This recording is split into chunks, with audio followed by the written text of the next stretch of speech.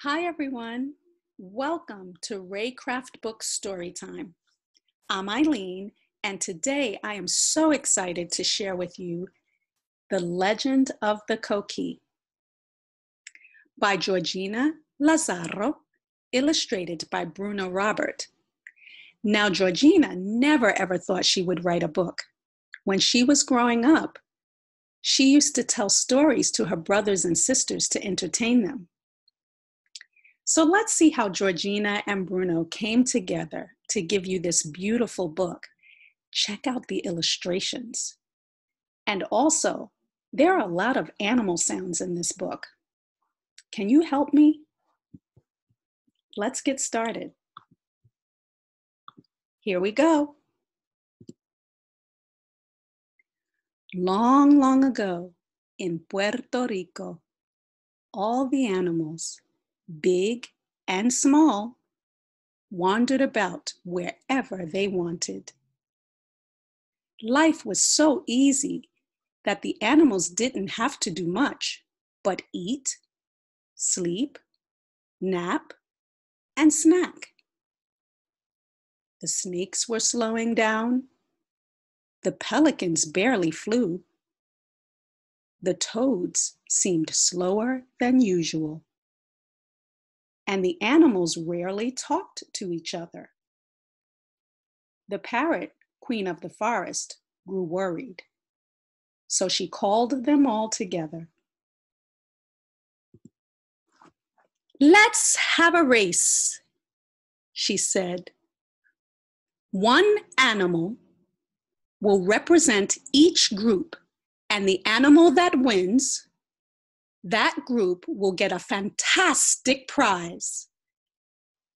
The race will happen right in this spot 3 days from now, so I suggest you get moving." The parrot queen flew away, but she was always somewhere, watching. All the animals picked the strongest and fastest member of their group. They started exercising. "Caw, caw," said the proudest pelican. "Click, click," said the delightful dolphin. "Sss, sss," said the slitheriest snake. The turtle just yawned.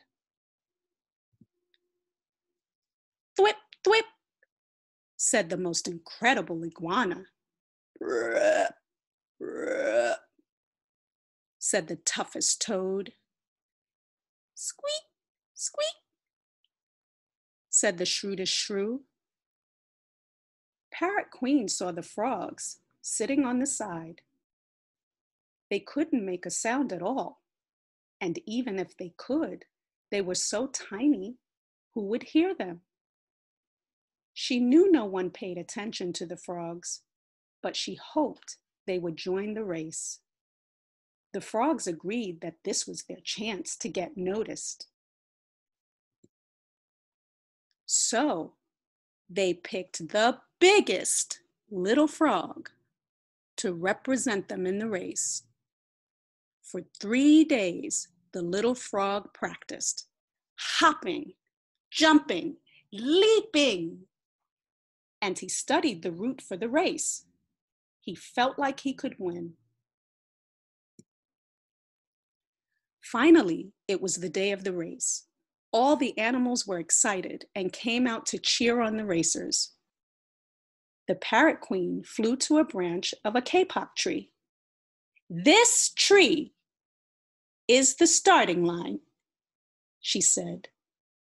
"When you hear the signal, run to the tall palm tree at the left of the river, then turn around. The first one back is the winner. On your mark, get set, go!" squawked the parrot queen. The animals took off. The cloud of dust was so high, no one could see the racers. But Frog, he was still sitting there, with dust in his eyes.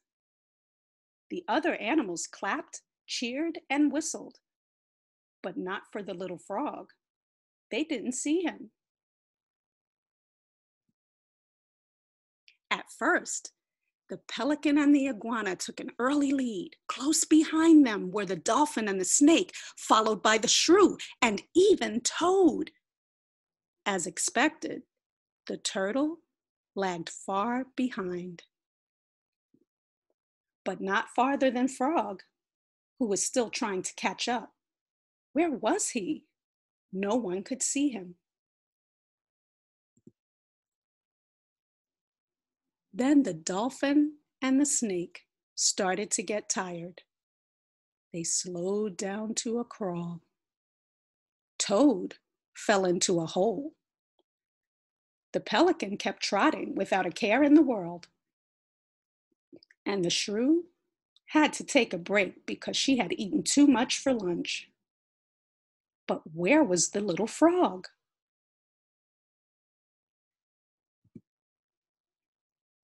Suddenly, out of the dust appeared the little frog. He went left, he went right. He raced in front of the dolphin. Soon he closed in on the iguana and the pelican. Then he zigzagged around the snake. But they were so big. How was he going to get past them? That's when he knew. He leaped. With one giant leap, the tiny frog jumped over the iguana and pelican so fast they couldn't believe their eyes. He crossed the finish line. Hiss, said the snake. Caw, caw, said the pelican. Thwip, thwip, said the iguana. Click, click, said the dolphin.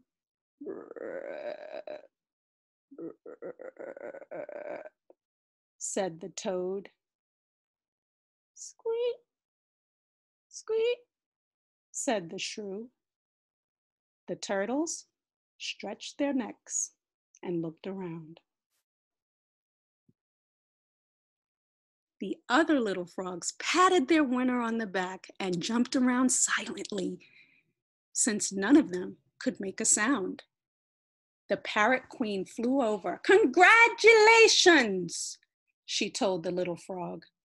"Now you and your friends will receive a wonderful prize."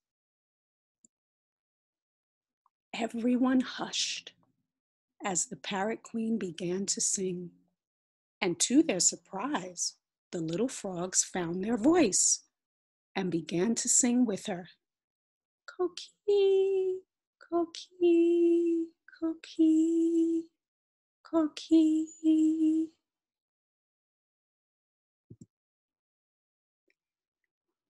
Ever since then, when the sun goes down, all the little frogs in Puerto Rico have been heard singing Coqui.